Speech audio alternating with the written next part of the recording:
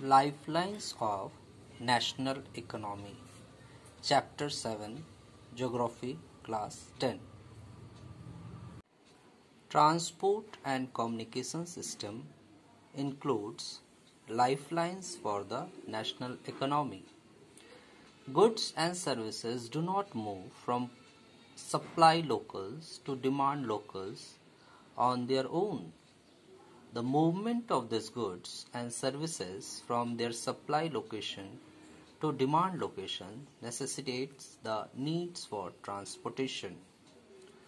Movement of these goods and services can be over three important domains of the earth, like land, water, air. Further, it can be classified into land, into roadways, railways, pipelines.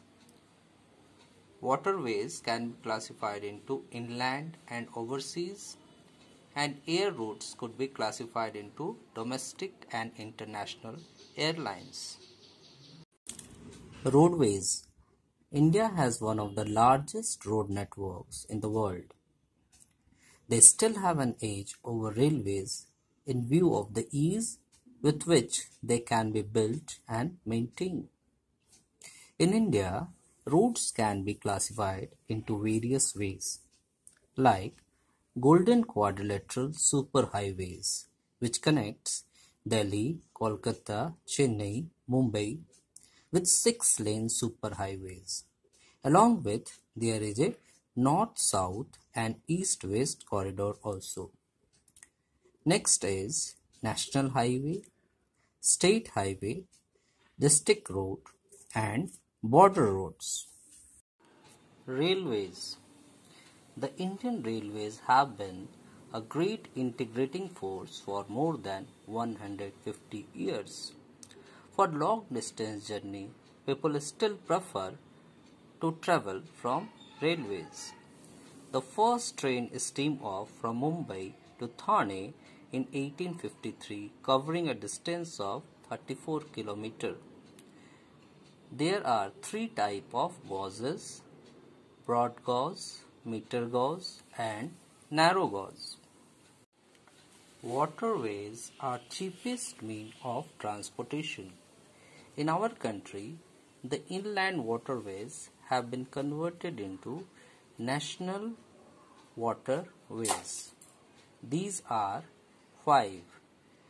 National waterway number 1 is in Ganga River and it is 1620 km.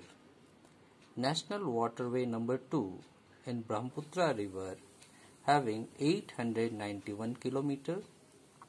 National waterway number 3 West Coast Canal in Kerala, it is 205 km.